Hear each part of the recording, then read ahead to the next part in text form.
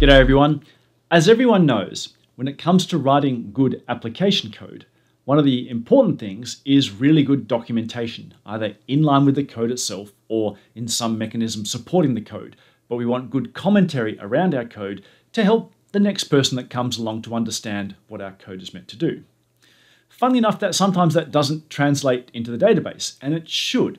We've always had the ability to put documentation and commentary around our database objects. For example, let's say I'm creating a person table. So create a table called person.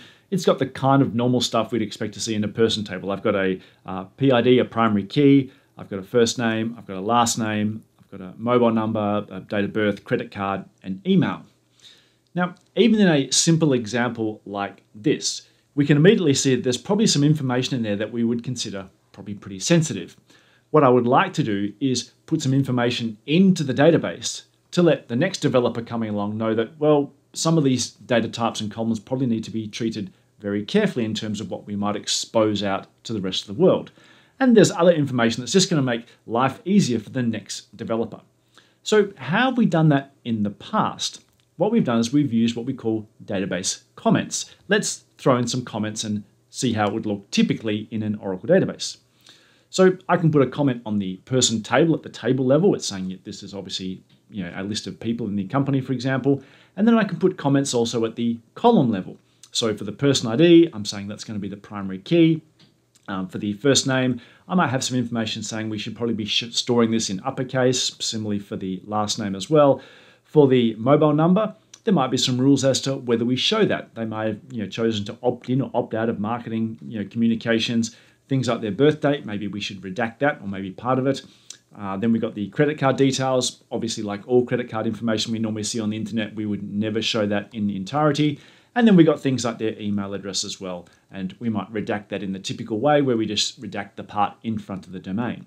All this kind of stuff is good information to help people build applications against your database. It's really good stuff. Comments have been in there since way back, since Oracle 6, maybe even earlier. I strongly recommend you use commentary in your Oracle database. It's one of those things that seems to go by the wayside when we're designing databases nowadays. Comments are all well and good, but as the name suggests, they are just free text. So while that's really good information to have there, maybe we want something a little bit more robust, something with a bit more rigor, because if we're going to put vital information into the data dictionary to help developers, well, as we know, the modern developer might be using AI or similar tools to help generate their code. And it would be cool if we have automation which lets us look at the data dictionary to come up with maybe some facilities which automatically generate the right code based on some rules we put in the data dictionary. And for that, Oracle Database 23 AI has a facility called Annotations. They're very similar to comments, except they're just a little bit more well structured. Let me show you some examples. So I'll alter my person table and I'll modify each column now to add some annotations. For the PID, I'll say, yes, this is a primary key. It's going to be populated with a sequence, and I'm saying I will never display it. And this gives you an idea of what annotations are. They can either be just key values, so in this case, primary key or a sequence, or they can be key value pairs. In this case, display is never. They're the two options you have when it comes to annotations. And I can continue on with the rest of my columns. For the first name, I'll say, yes, it's going to be in uppercase and UTF-8. I do the same thing for the last name. And for the credit card, I might say, look, this is in very sensitive data. It should never be shown, for example. And then I've got things like the email address. I've said, yep, that's a sensitive data as well, and so forth. None of these are predefined or reserved words. The things like display only or sensitive, these are purely terms of my own imagination that are going to be useful for me when I'm building applications and helping the next people come along.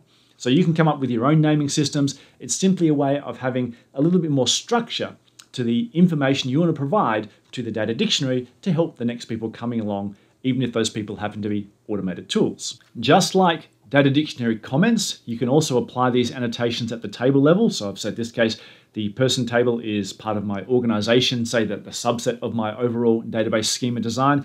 And I've said maybe full copy. That might mean when I copy this table from production to say development or test, I don't copy a subset, I copy the entire thing. Because we do have that additional structure now to annotations that are stored in the data dictionary, I can do sort of more intelligent modification of them. So for example, here I can choose the email address and I can add another annotation to the ones we've already added to it, saying, yep, this case I'm going to add a display annotation, and yes, we want to redact it partially, something that our tools might use.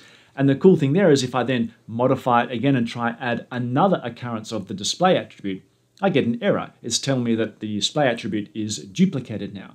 So rather than a comment just being free text, we have a bit more structure and rigor to the information that we're storing on columns and tables alike. And as I said, because we may have at some stage in the future automated tools that want to access this annotation information in order to build screens, build rules around our data, then we've stored this information in the data dictionary. You can go digging into user annotations usage and get all the information you need about the annotations you've stored. So annotations is a cool feature in Oracle Database 23 AI. It lets you have a bit more rigor, a bit more structure to the information you want to store in your database schema about the tables and columns to help both tools and the next person maintaining your code. Enjoy!